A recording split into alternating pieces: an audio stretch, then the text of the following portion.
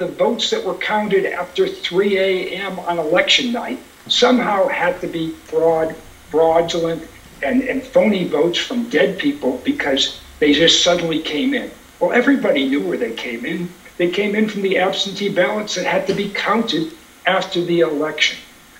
This, he thought, would get him into the Supreme Court because he thinks that by appointing 3 people to the Supreme Court and having a so-called Republican or conservative majority on the court, that was going to do it for him, and that would keep him in, because his view was he took care of them, he rubbed their backs, they're going to rub his back.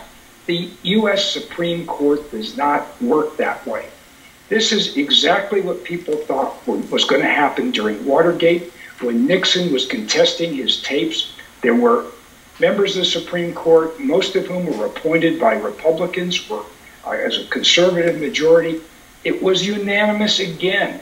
They ordered him to turn over those tapes. The fact is that Supreme Court justices have a duty to the Constitution. They abide by the rule of law, and that's what happened then, and that's what happened now. And I just... Because with this government political media nexus, we got a lot of misrepresentations. Suddenly, we were told before the election there would be no stimulus when lives and livelihoods were in danger. After the election, it's going to sail through. Suddenly, before the election on October 16th, Pfizer said, you know, we were going to make a big announcement. Here it is. We don't want to play politics about whether the vaccination is useful or safe. Suddenly, 2 weeks later, 6 days after the election, a little bit, oh, it's safe and we're going to use it. And by the way, we didn't have anything to do with Operation Warp Speed, which was untrue. And then when you get into Eric Swalwell, we knew, we being the government and the investigatory agencies, knew months before the election that he had been compromised, and yet suddenly we don't know this until after the election. And when you put Antifa and BLM that were rioting and looting and doing this all summer and creating this landscape of chaos, and then suddenly a week or so they magically dissipated, and they still are for the most part, and that creates a suspicion among the electorate. They say, why were all these things kept, and what's the pattern? And the pattern is the media has fused with the progressive agenda and the bureaucratic state. That sounds conspiratorial, but we didn't get all the facts necessary to make the proper judgment. We didn't have enough criteria, and yet this president may enter office the most ethically compromised and the most legally vulnerable of any president that we've seen in our lifetime. And it's very ironic because there was a hubris and arrogance about Joe Biden that Donald Trump was the one who was guilty of collusion when he had been the most investigated president in history. And he had never been, there wasn't even a hint that he'd done anything wrong with Russia. And the entire time, this truth was sitting right before all of our eyes, and we were deliberately and willfully blind. It's a disgrace in a way. It really is.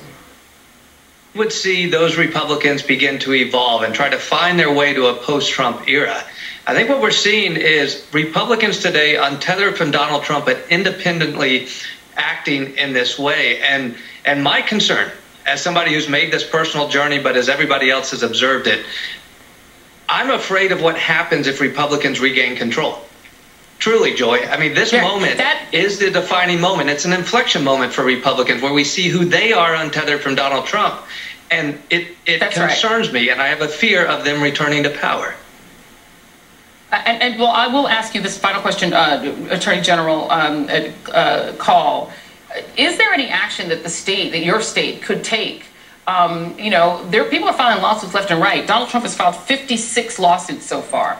Maybe it's a waste of money at this point to spend the taxpayers' money to get retribution against these other states that are attempting to steal votes in your state. Is there any retribution? Is there any consequence that will happen to those elected officials who've tried to steal the votes in your state? Well, today's ruling made clear that states can't sue other states to try to interfere with their election processes. That's a good thing. That was one of the arguments that we made and that other states made.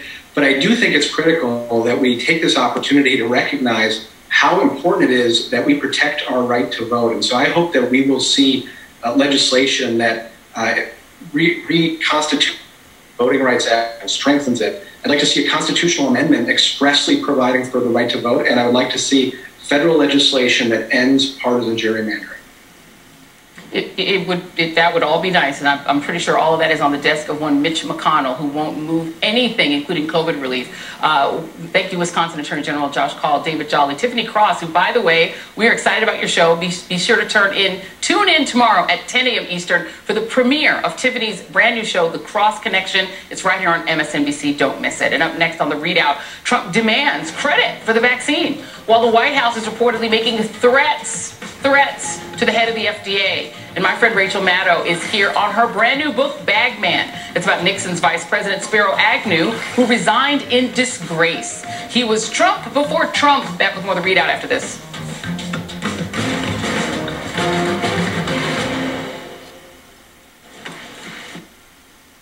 All right, Al Roker, thank you. As we've seen in all these months of suffering, the coronavirus does not discriminate, even taking the lives of those who fought so hard to save others. Joe Fryer now on one doctor's tragic battle. Dr. Carlos Araujo Preza spent most of 2020 battling COVID, first as a pulmonologist on the front lines. Full force, like he never stopped. Then as a patient. It's an indiscriminate virus. It doesn't matter. Paige King was a nurse practitioner in Dr. Carlos's professional practice and a loving partner in his personal life. She saw him care for the sickest of the sick in the Houston area until late October when he got sick. He was a healthy man with nothing against him. Yet the virus attacked his lungs, then later shifted to his brain, a rare but serious COVID complication that ended the doctor's life. We're broken. I don't even know how to move on.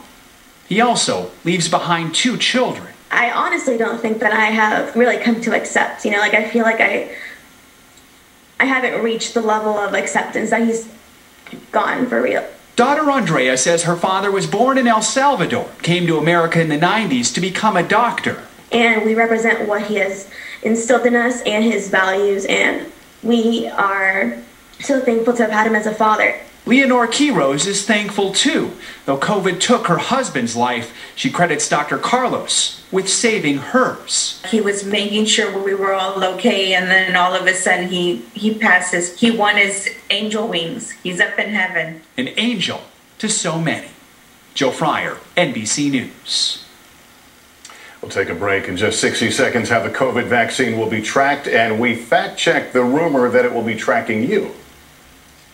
If you have activity is taking place, still falling as rain along Interstate 80, but that's going to be transitioning very quickly over to that snowfall, and we're already seeing some pretty moderate snowfall taking place across portions of north central. Mid-30s, the middle part of the week. A little warmer at the end of the week and the weekend. For the PRA, could see some flurries, little or no accumulation on Tuesday, otherwise dry. Warmer Thursday and Friday. It's back to the...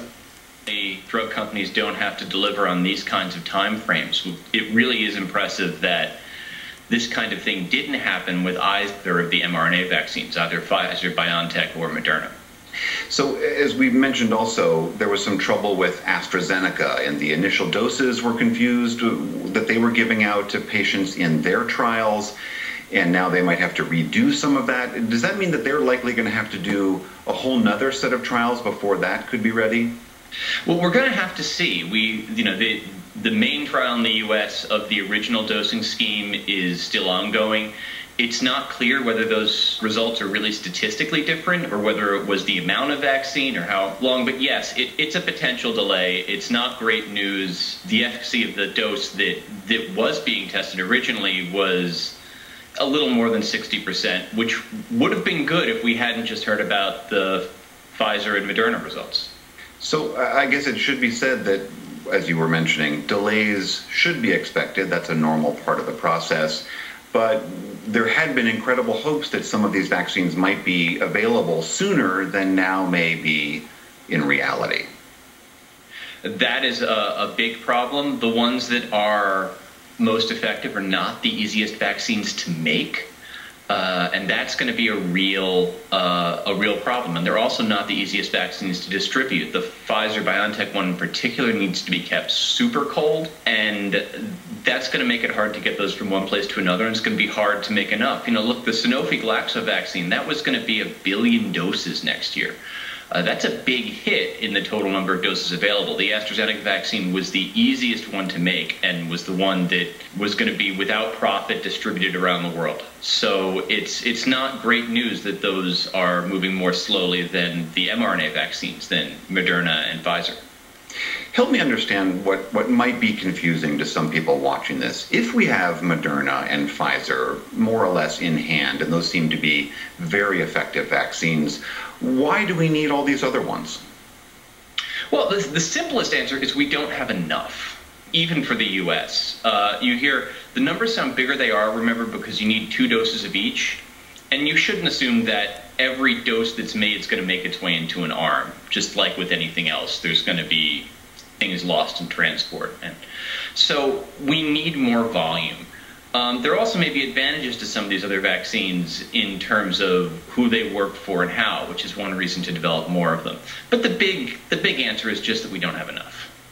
All right, Matthew Herper of Stat News, thanks for helping us wade through all of this. Thank you so much.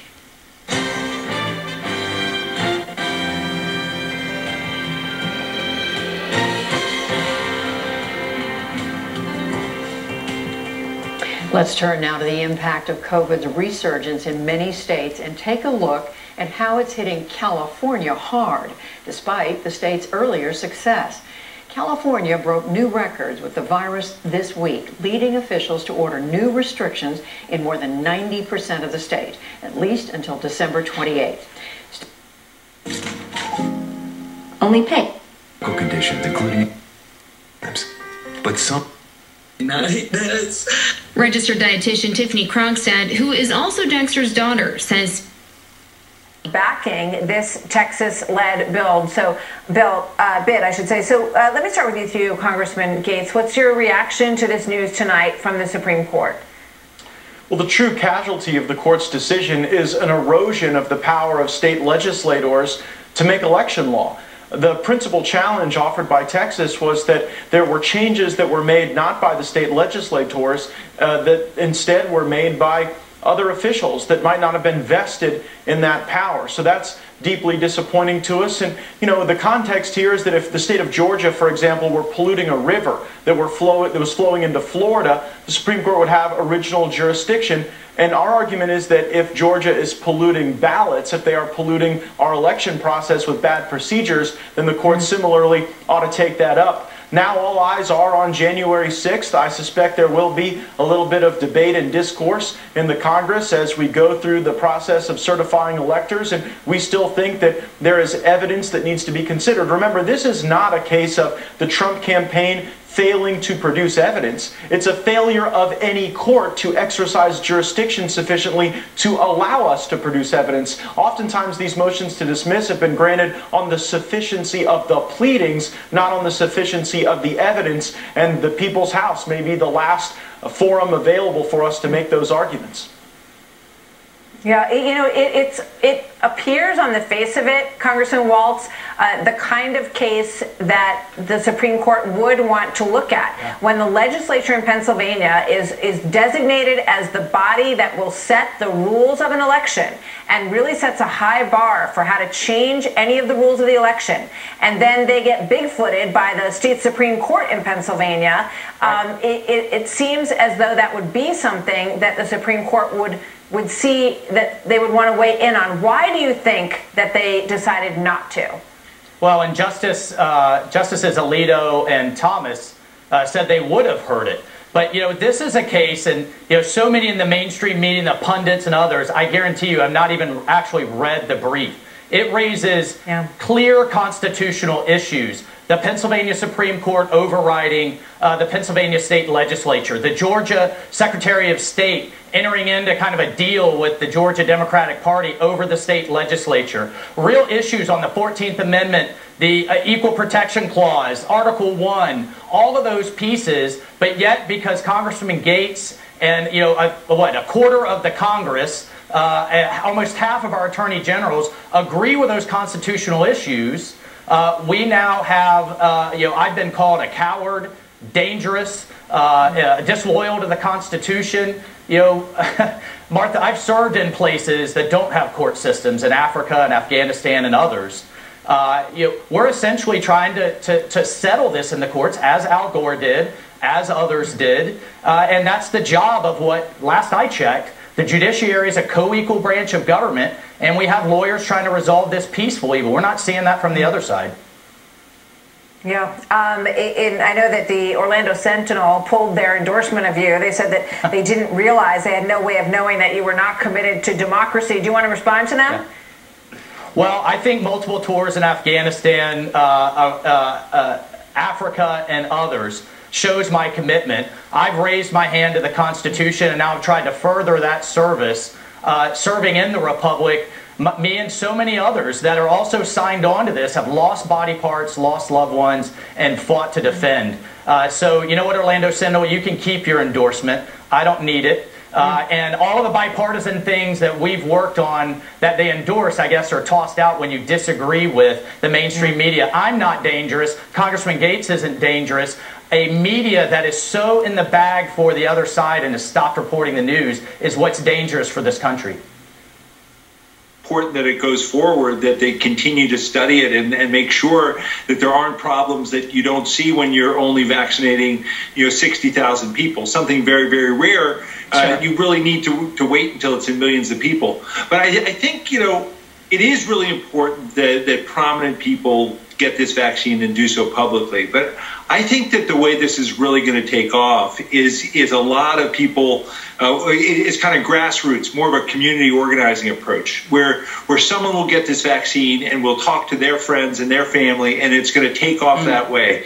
Because this can be a lifesaver for communities. And when you look at the people who've been hit the hardest by this, Black Americans, Latino Americans, Native Americans, that's where you see the biggest amount of vaccine distrust and hesitancy because of historical racism and mistreatment and experimentation. And that's going to be hard to overcome. But it will be really important that trusted voices for every community stand up, get their questions answered, and when they come to the conclusion that they want to get vaccinated, that they share that information so that people can get protected.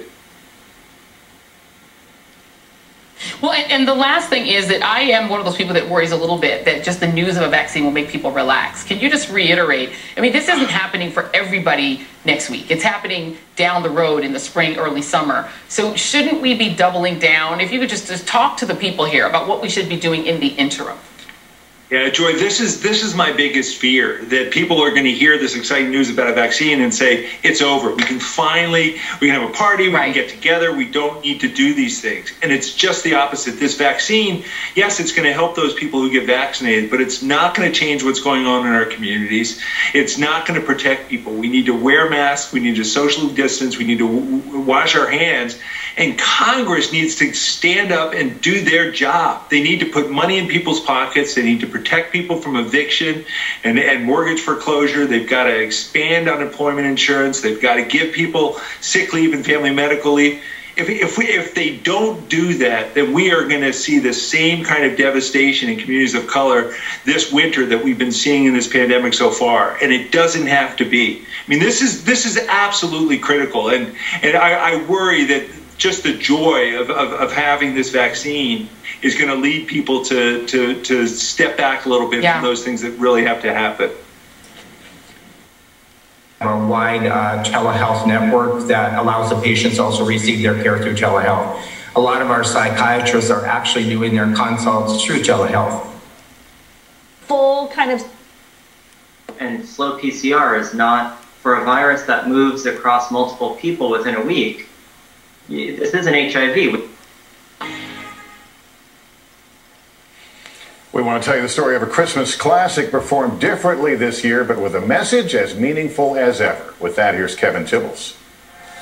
It's been a Scrooge of a year. Oh, humbug. The ghosts of Christmas have haunted Chicago's Goodman Theater for more than 40 years, until the pandemic hit. Christmas Day? The show does go on this season, but as an audio version, free to all online. It was hard and sharp as flint. Across the pond in England, keep Christmas in your own way. The great-great-grandson of Charles Dickens also performs and streams A Christmas Carol, a tale that rings as true today as it ever did. There is always hope. that there is always that chance of redemption at the end of the story. And the manual theater entertains with a puppet version, modernized for these trying times. The message really is to reach out to other people around you, to check on other people around you, and to be generous and empathetic. As always, curmudgeonly Scrooge discovers the joy of kindness. Merry Christmas. Let's all hope the ghost of Christmas next year is more kind to all of us. God bless us, everyone. Kevin Tibbles, NBC News, Chicago. That's Nightly News for this Friday. Thank you for watching, everyone. I'm Lester Holt. Please take care of yourself and each other. Good night. Dateline tonight. Evil takes of people in this country. But if you are unmasked and you are infected and you encounter people who have not already had this virus, you will infect them. That conference shows just how virulent this virus is and why it's so important going forward in the next several months to continue our vigilance, mask up, and when it's your turn, vax up. Get vaccinated. This virus will continue to spread until we put it down. Thank you both very much. And next, more on the Supreme Court and its rejection of Trump's attempts to invalidate millions of votes. And Sarah Palin on the campaign trail again, rallying Republican voters for that crucial rough election in Georgia. Georgia, we need you to not just show up January 5th, not just win, but to crush it. Will that message be heard?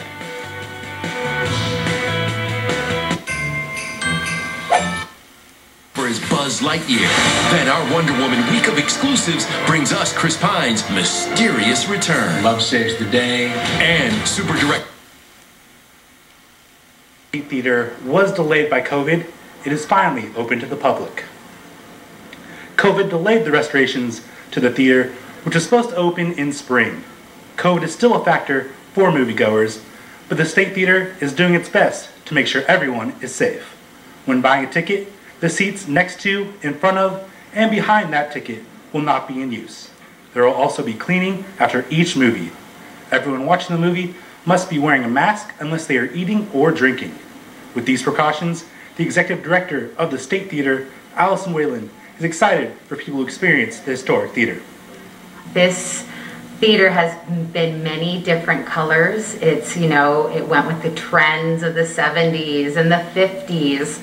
A lot of people in the community haven't seen it like it was supposed to be, presented, with the stencil work and all the ornate plaster. I think it's really just amazing that we're here and we've accomplished this, and it's taken the whole community's support to bring it back to life.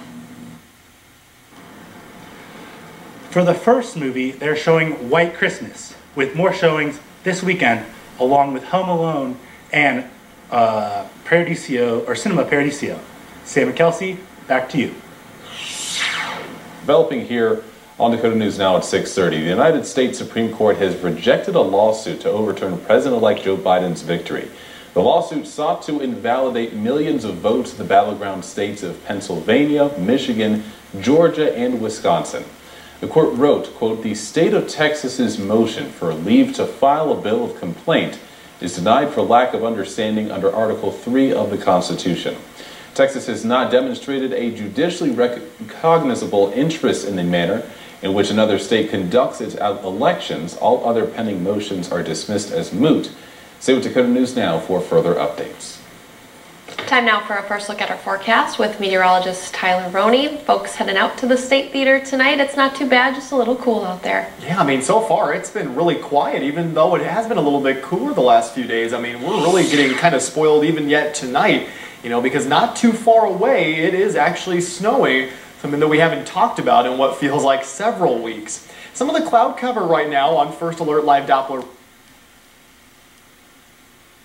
services so we can go back and take it to our enemies. Mark Polymeropoulos, thank you very much. Thank you, Nick.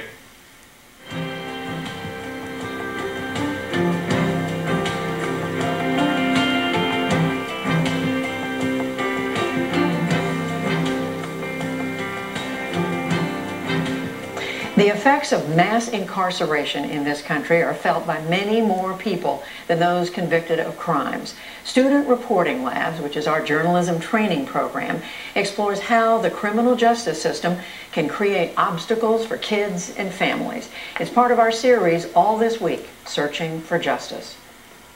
It's estimated that nearly half of all U.S. children have at least one parent with a criminal record.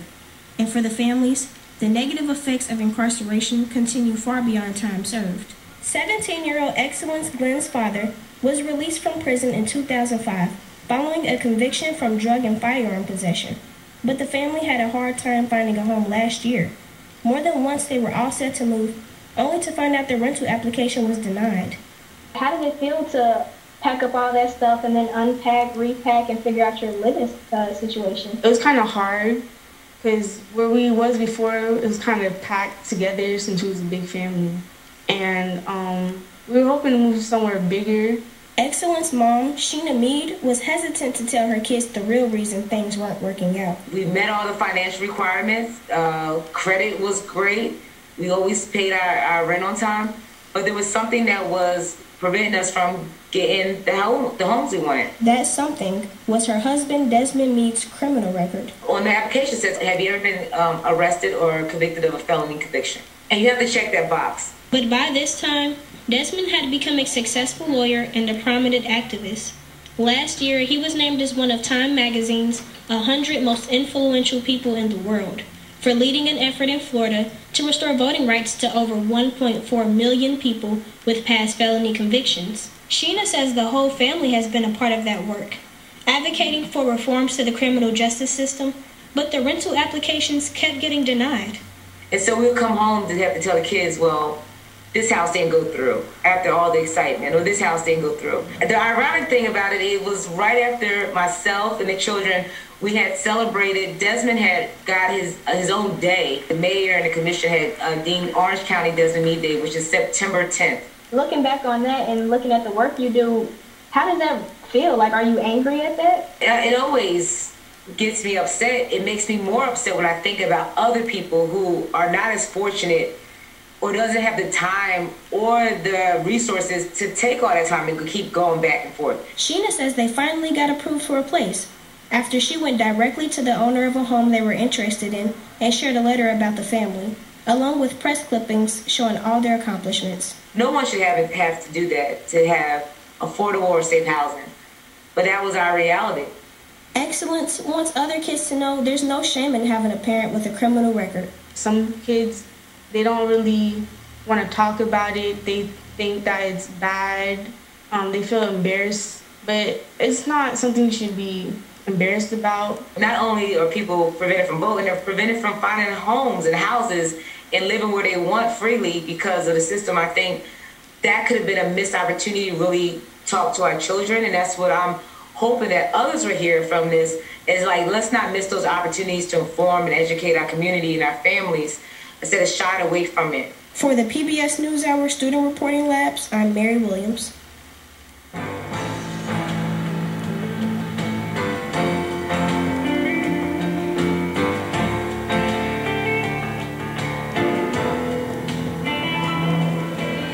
As another week of this devastating pandemic comes to an end, we take a moment now to honor some of those we've lost to COVID-19.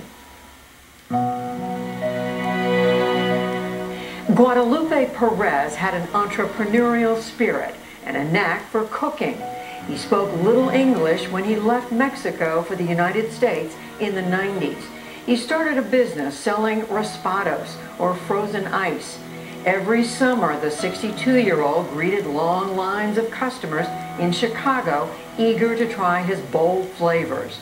Generous and thoughtful, Guadalupe always shared whatever he had with others, his son said. He offered food or jobs to friends in need. And for his 5 children, he worked tirelessly and spared no expense to help them succeed. Hans Sim Hildebrand loved to laugh and be silly, especially with her children and grandkids. Her son said she made it easy for people around her to relax. A hard worker with a green thumb, Pawn turned her home vegetable garden into a successful business and was a founding vendor at the Columbia Farmers Market in Missouri. She was also a leader in her church, and even at 71 woke up at 5:30 every day for the morning service. 77-year-old Paul J. Foley Jr. felt a responsibility to give back to his country, his daughter said. He was a lieutenant in the Army and served in the Korean demilitarized zone. Most recently, he worked as an elections judge in Chicago. Family was the center of Paul's life. He taught his kids the importance of service, and it was important to him that everyone's voice was heard. His loved ones knew him as a risk taker who loved to be silly and greeted everyone with a smile. Pharmacist Ed McFall spent more than a half-century fighting to bring better health care to small towns like the one he grew up in. His work took him to Oklahoma City, where he served on the board of the Oklahoma Health Care Authority. A former governor, David Walters, said he was struck by Ed's knowledge and, quote, compassion for rural health. His career also brought him to his wife. The couple reconnected at a pharmacy convention and were engaged within a week. The 76-year-old father and grandfather spent his free time fishing, traveling in his RV, and driving his boat on the lake. 64-year-old Keith Jacobs had an artistic eye, his son said. Keith was a photographer who loved capturing human emotions and would tell everyone to have a picture-perfect day. Funny, witty, and kind, he was dedicated to his family above all else. Known by his loved ones as a simple man, Keith would often tell his daughter, "Make sure you're a good person first, then catch your dreams." And as always, we want to thank family members for sharing these stories. Our hearts go out to you as they do to all those who've lost loved ones in this pandemic.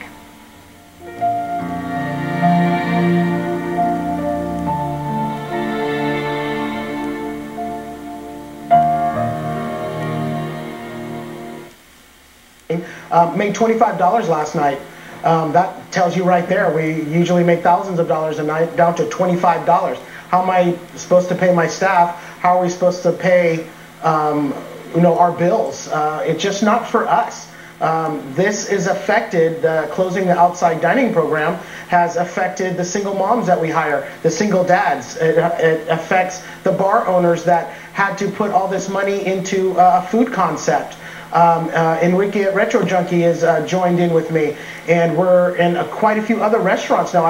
I hear stories every day. They're calling my restaurant and they're pleading with me to help them. And I decided to take the charge, and we definitely need to do something because we're all hurting. We're losing money every day. How are we supposed to pay the bills? How are we supposed to do anything when there's no proof, no data that this is affecting the hospital stays and the COVID-19 push that they're doing right now? Yeah, we've learned a lot, and the science is pretty clear, according to all of the top officials at the task force, that outdoor dining is the safer option, and that all of you have made these adaptations to be able to do it. Corey and Patty, good luck to you both. We all hope to visit your establishments when they open back up again. Hang in there. Hopefully this vaccine is going to start to make a difference. Thanks, you guys. Great to see you tonight. Be well. So joining me now, Dave Rubin, host of the Rubin Report, and Charlie LaDuff, Pulitzer Prize-winning journalist and host of the No BS News Hour podcast. Great to see you both. Dave, let me start with you. You know, Corey's business in California. When you heard what I said about Gavin Newsom's businesses getting over $1 million in the PPP programs, what do you say to these restaurant owners? What goes through your mind when you listen to them? Well, I really feel for them, and I'm not just saying it like talking head on cable news saying it. I've been out here at the protests in LA. I still live in LA. I'm not quite sure why at this point, because it's not even that warm out right now. But, you know, these people, they are following the American dream of taking a chance on doing something that gives you purpose and passion and a reason to live and allows you to put food on your family's plate and all of that stuff that is so great about this country and has been great for over 200 years. And government officials, Gavin Newsom, who has no problem going to French Laundry, one of the most expensive restaurants in the United States, with 21 other people, not social distancing, not wearing masks, indoors, racking up a $15,000 bar bill. I mean, I am not making this stuff up. That's what he's doing 2 weeks ago. And then our mayor here, Eric Garcetti, is protesting without a mask. And then they just decide to destroy businesses, absolutely destroy businesses. I think the average person is fed up. You know, when I go to these rallies, it's not just that it's conservatives out there or right-wingers or Trump people. These are regular people who have been shocked by the system into waking up. And they've really had it, and with good reason. People want to live. We're not hamsters that are supposed to be in a little cage for everybody to look at. Charlie, joined now by the host of the Rachel Maddow Show, author of... It's just, you listen to Patty, and I want to apologize to her because her shot was breaking up a little bit, so it was a little bit hard to hear her, but you could hear in her voice what she's going through, and you see the vaccine around the corner and things continuing to be closed down in a new round. Yeah, well, our governor likes to do it in like 2-3 week pieces, so you don't really get a clear projection of what you should do for the month. So we're closed down till 19th, 20th, and then you're damn certain it's going to be through the new year. Right. So just be honest with us and do it. What I would say about small business people is they're taking the brunt of this when it was, I fully believe now, the government completely screwed up. This week, I went around with body collectors and took the corpses out of the nursing homes. Nothing's been done. All of this money that could have been injected into protecting the very old, who this is hitting in very controllable spots, we have not done. And if you want to know how long it took to plan and execute the invasion of Normandy, it was 7 months. We're 9 months into it. We're dying on the vine. And come spring, I think it's going to be holy hell. These places aren't coming back. So the thing that's so amazing about these two, you write in your book and you say it all the time, history is here to help. History is also here to freak us out. Because as I am reading through this book and dog-earing it and destroying it so no one else could ever get to read it, which is what I do to books, it's freaky. Spiro Agnew is basically a more articulate version of Donald Trump, attacking the press, the racism, the anti-Semitism, the saying, everybody loved me until I then get into the White House, now everybody hates me. The attacks, they're so symmetrical. And it's interesting to me because a lot of times you hear very smart people talk about what Trump is trying to do to undermine democracy right now, and the way that he plays very fast and loose with authoritarian trend lines and all the stuff that he pushes at. And a lot of smart people will say, well, yeah, this is buffoonish and this is obviously going to fail, and it's easy to laugh at Trump doing these things. But what about when the slicker version of Trump comes around, the more articulate version, the less ham-fisted version of Trump comes around and tries to do these things? And history is here to remind us that actually that already happened. Agnew was pushing all the same levers that Trump is pushing, but you're right, he did it in a way that was sort of erudite and erect and correct and articulate, and he still was seen as a crook and forced from office because of it. So it's sort of comforting to me because there isn't really anything new under the sun, but the lesson of how to deal with guys like that is not that they go away on their own, or not that they can be some sort of I don't know, neutralized by the passage of time. He was as malignant as Trump is, but there were good people in office who put country above party, who put duty above partisanship, and they fixed it. No Trump judge, no Obama judge. There's only a rule of law. In the United States Supreme Court, which people would say is ideologically 6-3 on the Republican side, resoundingly voted for democracy. Now is the time to move beyond this. I am not going to criticize the 18 folks who joined that brief. I'm going to ask them to do what President Lincoln urged the South to do after the Civil War. Let's get together and find this country's wounds, and let's move forward in a way that first takes care of the pandemic and the people in the United States who are suffering as a result of it. Donald Trump is a footnote in history that will be seen as a bad footnote that we'll never go back to again. Let's talk about America. So, Attorney General, let me ask you, because obviously in your capacity as president of the National Association of Attorneys General, you know that you know all of these folks, and 18 of your fellow attorney generals did sign on to the suit, right? Some of my friends. Some of them are your friends. Okay.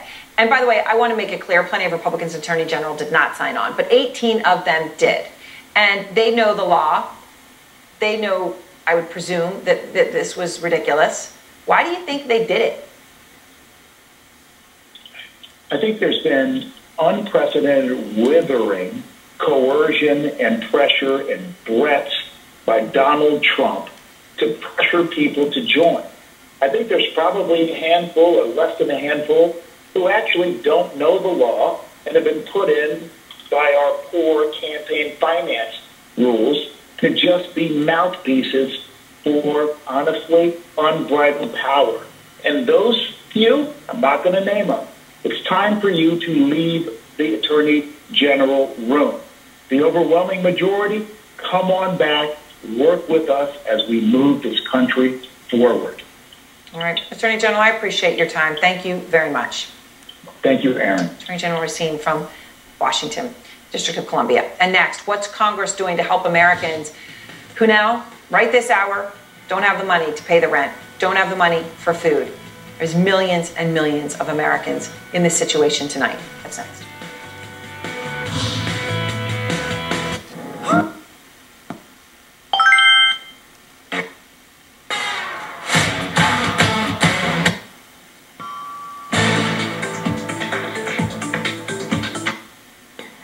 Now is the time to actually increase the fight, knowing that the cavalry is coming. Specifically, $1 billion in this next relief bill this week or next week. Your faces from the Obama administration. What do you make of some of the senior picks he's made so far? Well, Joe Biden has picked people he really knows, people he knows well. He spent a lot of time with Lloyd Austin in Iraq when he was vice president. He's picked Dennis McDonough for the VA, who, by the way, is one of the most fundamentally decent people I've ever covered in public life. These are, by and large, almost entirely very good people, but very familiar. Susan Rice over now at the domestic side. And so they're people he knows, he trusts, who will be ready on day one. And so it is really Obama 3 in that sense. I also share some of the concerns with Lloyd Austin, not for anything having to do with Lloyd Austin and his performance, but there's a reason we have this rule, this tradition, and also a rule that you don't have generals switching right over to the defense secretary. It's about civilian control. It's about picking people who have distance from the current military brass. And that is a very solid and sensible rule. And in the Jim Mattis case, where we also had to get an exemption, that struck me as an extreme circumstance where getting Jim Mattis in there was so important, it was worth breaking the rule. Now, there must be a lot of very qualified people like Michelle Flournoy who could be Secretary of Defense. I don't quite see why we run this risk of traversing what is a sensible principle. And Mark, what is your assessment of some of these some of the main Biden picks so far? Well, Judy, I think in dramatic contrast to his predecessor, Joe Biden was knocked by his political opponents for having spent 47 years in Washington. He knows these people. He's worked with them. He knows their strengths and their weaknesses. If they turn out to be lemons, it's because Joe Biden picked them, not because they were imposed upon him. And so I really think that the strength of the nominees is that Joe Biden certifies them, validates them, and that's the accountability of a presidential leader. And on the whole, I remain impressed by them. I would point out that any money that's left over from the stimulus, the original bailout on COVID, will be in the stewardship of Janet Yellen as Secretary of Treasury. And I think there's somebody who will spend it wisely and well and quite humanely. And on that note, we thank you both. Mark, you didn't get to watch. I think they doth protest too much, Kim Strassel. I mean, you know, the vehemence with which these reporters shut this down, you know, keep walking, there's nothing to see here. I want to just play this montage, and then I'd love for you to jump in after we watch this. charges so heinous, I'm not even going to say them. Talking about the Biden's personal corruption, a little bit about Hunter Biden. Most of those charges unverified. This whole smear on Joe Biden comes from the Kremlin. Peddling baseless conspiracy theories about Joe Biden and his son. It is so obviously a Russian operation. It is so obviously a story that was created by the Trump campaign. Kim Strassel, what do you say? Well, look, here's a remarkable thing about this, Martha, is that, you know, every once in a while the press can maybe get a pass for missing a story or coming late behind someone else that really got a scoop.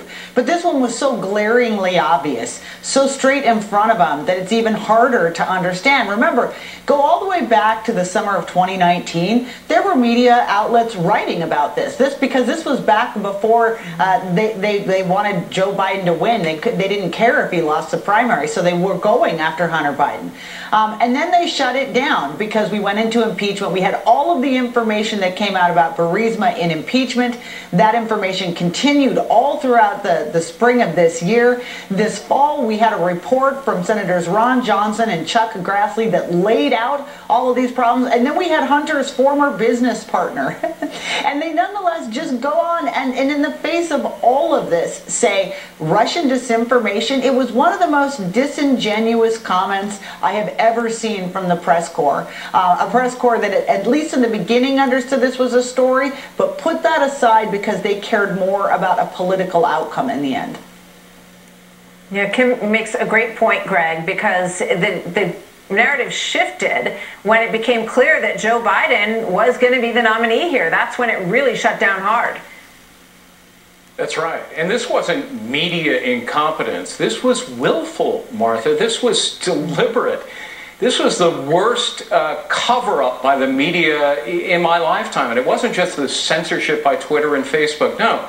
New York Times, the Washington Post, CNN, MSNBC, they all refused to cover the story. They kept assuring the American public, there's nothing to report here, there's nothing to investigate. Jake Tapper said to his audience, this story is so disgusting, I'm not going to report on it. As you point out, NPR saying, it's not a real story, it's only a distraction. It was so obvious all along to those of us who were reporting it, and were mocked, ridiculed, and demeaned for doing so, that there was a criminal investigation of Hunter Biden. We knew that when the subpoena was issued over his laptop. You know, subpoenas are issued by grand juries. That means there's a criminal investigation.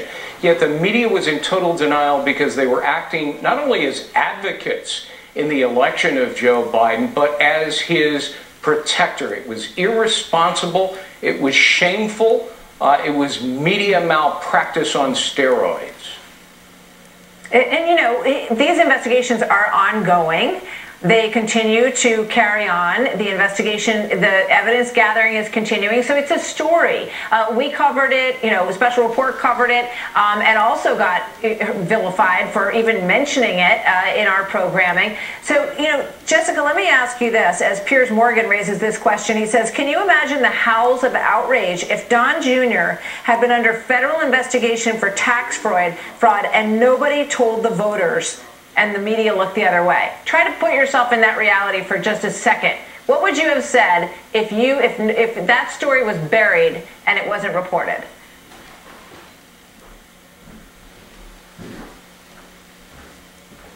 Jessica, is Jessica hearing me okay? She froze. Kim, your thoughts? Well, of course, there would have been absolute outrage, but this has been the double standard that we have seen all along. And look, what I want from my perspective, Martha, is cover all stories aggressively and equally. You know, if that were the case with Don Jr., I remember when everything started and the accusations about Russian collusion came along. You know, we at the editorial board at the Journal, we at least kept our minds open to the possibility that there was something to that. CDC officials who were like, oh yeah, they told me to delete skeevy emails from Trump appointees. You should know about that because what they told me to do, that's illegal. You've also got CDC scientists showing up again instead of being muzzled. They're turning up and talking to reporters, talking to the public, speaking at advisory committees. And all of a sudden, Trump gets voted out of office. Even while he's still there, their guidance is suddenly getting less stupid and more clear. Finally, CDC is like, yeah, when you're not in your house, wear a mask. They wouldn't let us say that before, but Trump's on his way out. We're just saying it. You can see the CDC becoming the gold standard public health agency it's supposed to be once again. And it's all happened over the course of this week. It's revenge of the nerds, right? Like all of the science-related agencies are back, baby. And they're like, no, we're going to fight this virus. He's on the way out. Evict him already, and let's get this going. I think that's a great answer. Unfortunately, on this show, I get to always win this game, so I'm going to overrule one of the best answers to Who Won the Week that ever happened, and I'm going to say that I am decided that Who Won the Week this week are our friends Tiffany Cross and Jonathan Capehart. I'm giving them Who Won the Week because their shows debut this weekend.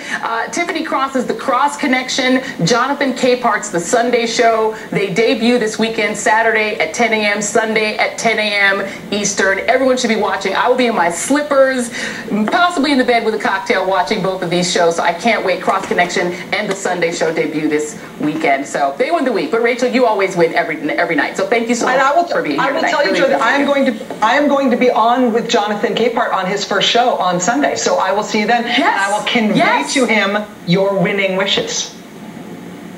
Please convey my winning wishes. And you know what? He also wins because he booked an incredible guest, Rachel Maddow. So I love it. The love fest continues. You're great, Rachel. What an incredible book. Congratulations on Bagman. It is awesome. No one can borrow my copy because I've destroyed it with yellow mark and things and dog-earing it, but still read it. Thank you guys very much. Thank you, my friend. Thank you very much. Have a great show tonight. Okay. Thank you. Bye. Thank you. Tune in tonight. Thank you so much, Rachel. Tune in tonight at 9 p.m. Eastern for the Rachel Maddow Show. You guys do that anyway. That is tonight's Readout All In with Chris Hayes. Starts right now. Tonight on All In. No, it means you have to turn over the election. The Supreme Court of the United States will see it, and respectfully, hopefully they will do what's right for our country. The Supreme Court did what was right for the country. Donald Trump's latest effort in his assault on democracy has been defeated. But what about all those Republicans who got on board? Tonight, Congressman Adam Schiff on what the decision means for the country and the grave danger of this moment, regardless of the court's findings. Classic epidemiology, they said. Okay. If you're starting to get the impression that dishonest people can easily manipulate data to tell you any story they want to tell you, you may be onto something. Consider the condition of our economy. The numbers out of Washington suggest it's in great shape. Stock prices, 401ks, upscale home sales have all risen dramatically. Try to buy an expensive exercise bike or $1 million center console fishing boat. Good luck. In many cases, they're sold out. There are a lot more billionaires than there ever have been in this country. In fact, as a group, billionaires have increased their wealth by 30% overall this year. That's by more than a total of $1 trillion in a single year. No precedent for that. At the same time, the unemployment rate is falling. You hear that a lot. So it's all good. As Joe Biden likes to say, we're building back better. Well, that's one way to look. This scam that the Democrats are pulling, it's a scam. The scam will be before the United States Supreme Court. And it won't. He wanted the court, his court, with his justices to settle this, and it did, just not in his favor. The 3 justices that he named to the court did not dissent from tonight's decision, and whether they saw it or not, their decision came shortly after the president tweeted, quote, "If the Supreme Court shows great wisdom and courage, the American people will win perhaps the most important case in history, and our electoral process will be respected again."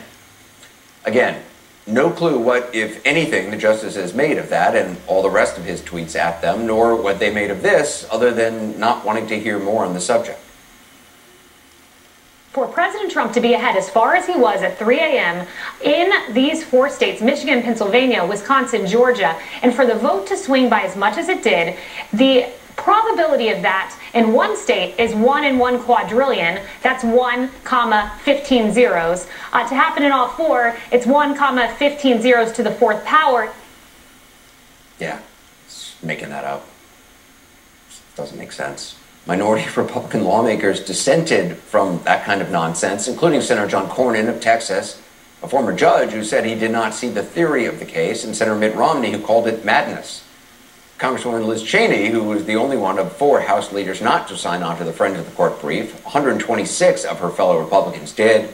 A spokesman for President-elect Biden said the court's decision was no surprise, adding, quote, dozens of judges, election officials from both parties, and Trump's own attorney general have dismissed his baseless attempts to deny that he lost the election. A lot to talk about, starting with CNN political correspondent Abby Phillip, also CNN contributor, Nixon White House counsel John Dean. Now, keep in mind, this is stimulus money. It's designed to help those hurt by the lockdowns. And in many cases, it did help and it will help. But in many other cases, the money has gone to people with the right political connections. A voter registration nonprofit run by the Reverend Raphael Warnock, that's the left-wing preacher now running for Senate in Georgia, raked in $482,000 in coronavirus bailout money. How did he do that? Don't ask.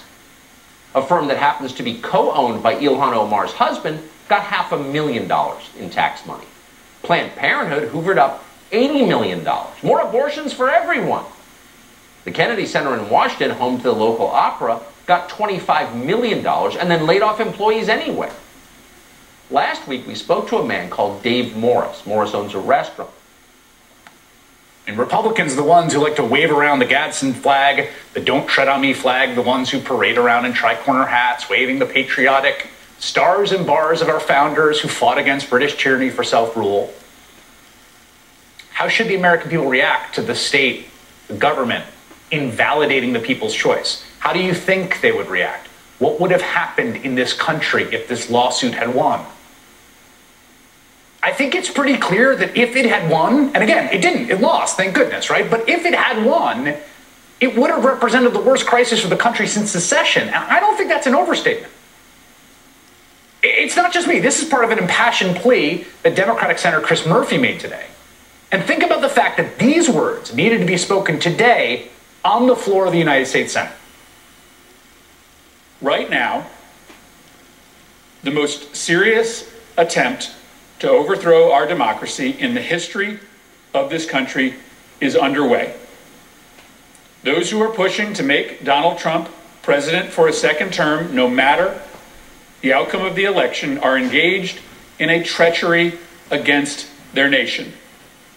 You cannot, at the same time, love America and hate democracy. But as we speak, a whole lot of flag-waving Republicans are nakedly trying to invalidate millions of legal votes because that is the only way that they can make Donald Trump president again. Now, of course, legally, the lawsuit was complete garbage. Okay? Garbage. The suit, sure. Everyone else will get the shaft.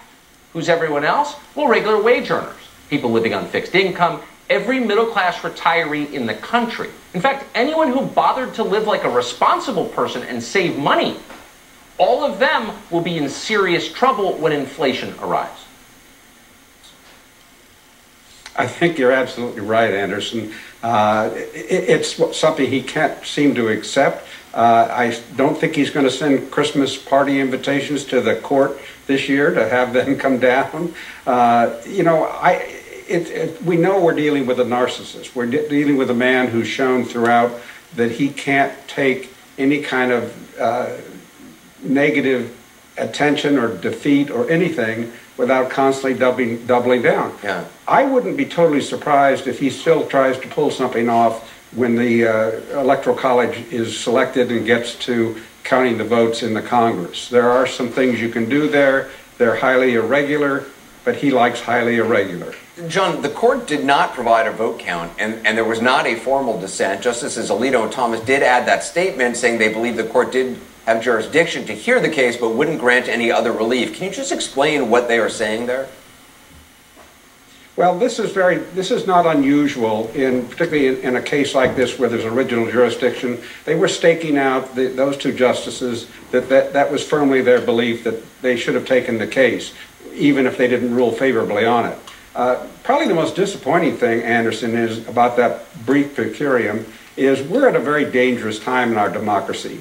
I think the court could have spent a little of its reputational capital and issued a very brief per curiam opinion, maybe 5 pages, and said that what the president is saying is not true. There's no great injustice in this election process. They've looked at it, and everything is going as it should go.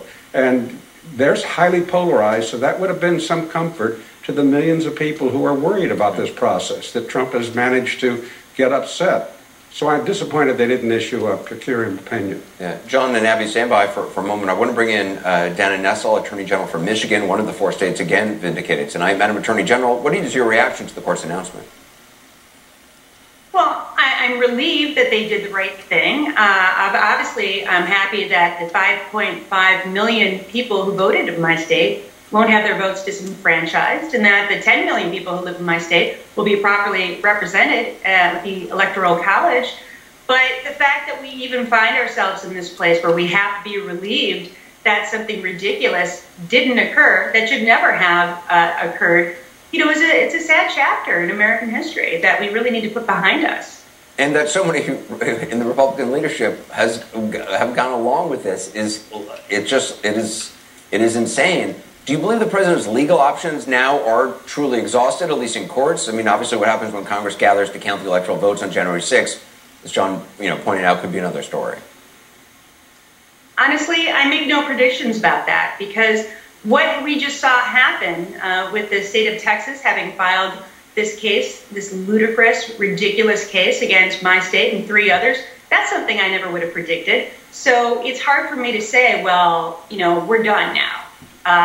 We have rounded the corner, and absolutely we won't see any more shenanigans, because that has continued to occur. But what I will say is this: we will continue to fight as vigorously as possible to ensure that the person who actually won the presidential election is sworn into office on January 20th. And that's what we all should care about, and that's what everyone should want to happen. What do you make it?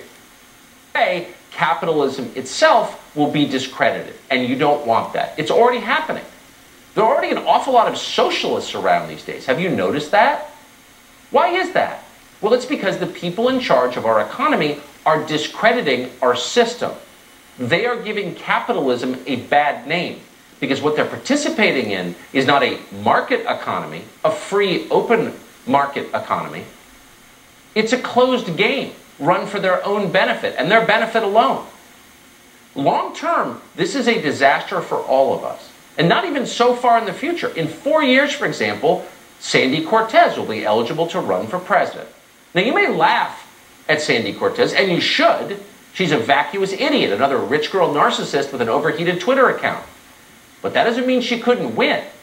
If we keep up with this nonsense, this economic craziness, she could win.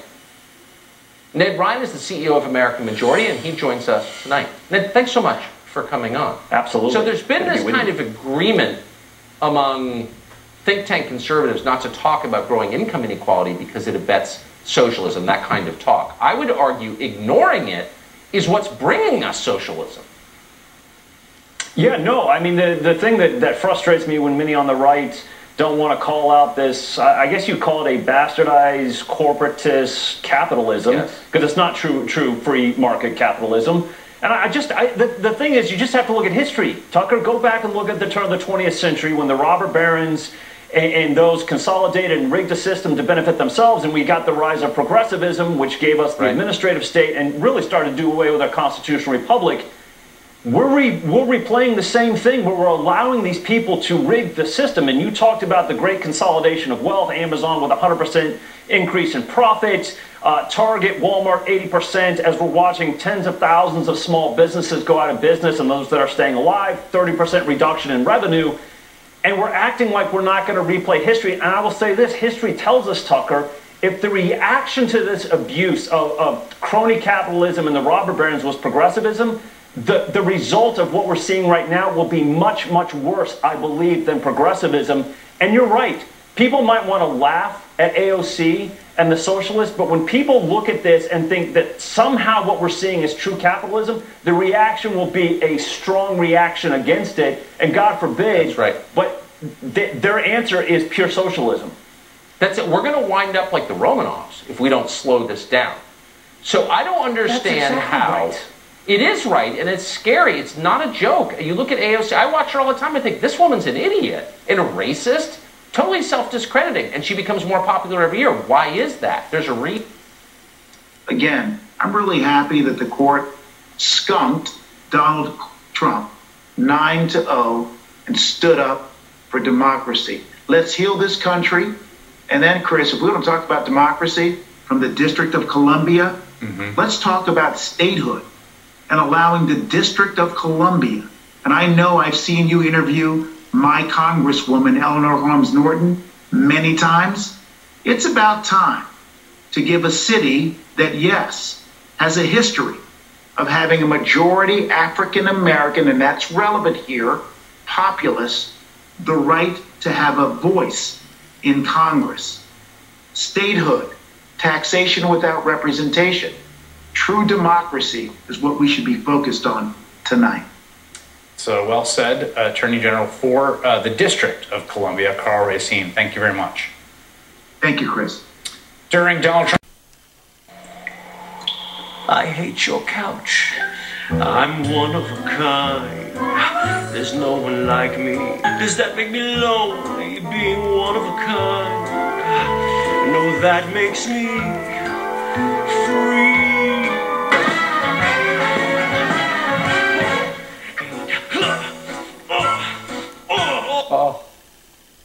Laura, what? There were moans and groans, fart jokes and Trump impersonations. This was a total disaster. Morrison said his Grinch was inspired by Joaquin Phoenix's performance as the Joker. That is not a family film. The casual viewer might have thought they were watching Hustle and Flow in Chernobyl, okay? Viewers were mortified. They wrote a Democratic Party, meaning a party that believes in democracy versus an autocratic party. And we've never seen that. When you see that many members of Congress breaking faith with their oath to overturn an election because they don't like a result, we're off the reservation to a place that we might not be able to get back on it from. We're one election away from losing the country to people who no longer believe in democracy. An autocratic party. That's what the Republican Party has become. The Orlando Sun-Sentinel editorial board has apologized for endorsing one of those 126 Republicans, Congressman Michael Waltz, writing, quote, "We had no idea, had no way of knowing at the time that Waltz was not committed to democracy," end quote. Today, the Democratic Congressman Bill Pascrell is demanding that those House Republicans who wanted the election overturned not be seated in Congress. In a letter to Democratic leadership, Congressman Pascrell cites an amendment which prohibits anyone who, quote, engaged in insurrection or rebellion, end quote, from serving in office, writing, quote, stated simply, men and women who would act to tear the United States government apart cannot serve as members of Congress. We're going to be back in just a moment with Masha Gessen, staff writer for the New Yorker and author of the book Surviving Autocracy, to discuss this. We'll be right back.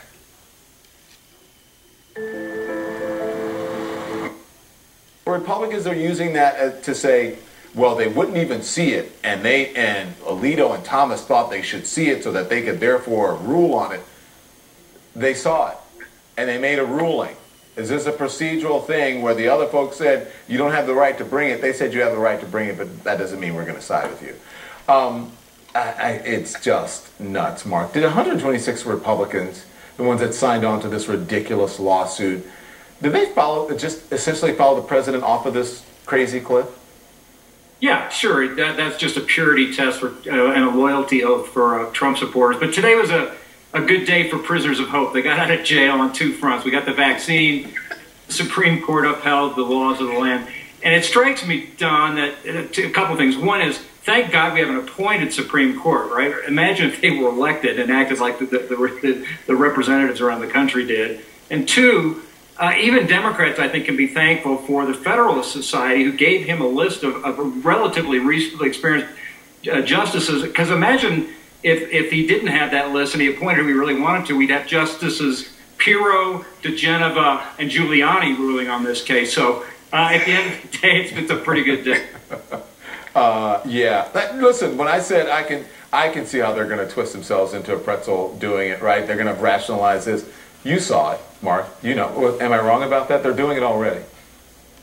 Oh, sure they are, and Don, I think they'll continue to do it right up until January 6th, and they'll hold out and they'll register some protest votes when they formally endorse what the electors have put forward. So, and beyond, they're going to hold out, and that's going to help them in their Republican primaries as Trump continues to be like a shadow president, holding everybody in line. Kirsten, when you were on this program, excuse me, you made the point to me that a lot of these Republican lawmakers aren't just supporting this far simply because they're afraid of President Trump. A lot of them really like him. So what happens after Trump is out of the White House? Well, I don't know. I do think he will continue to loom large over the party because, they don't. I think I was on Anthony Scaramucci and he said, well, nobody really likes him because he's not really that nice of a person. But when I say somebody, when I say someone likes a politician, I don't mean they want to be besties. I mean they like what they're doing. And I think that a lot of Republicans who would say, oh, I'm only going along with this out of fear, I think a lot of them are fearful of him. But I also think a lot of them, like the Trump supporters, like what he does. And they call it playing hardball, or punching back, even though usually he's just punching. And this is taking it to the extreme end of that continuum, which is to try to overthrow an election and try to, upend democracy. I mean, this has been a very scary time for a lot of people. I think for a lot of people who watched this and never thought they would see an American president doing something like this, and that you wouldn't expect, people to be going along with it the way that they are. Yeah. Whoever's beeping, your microwave popcorn is ready. You can get to it now because the segment is over.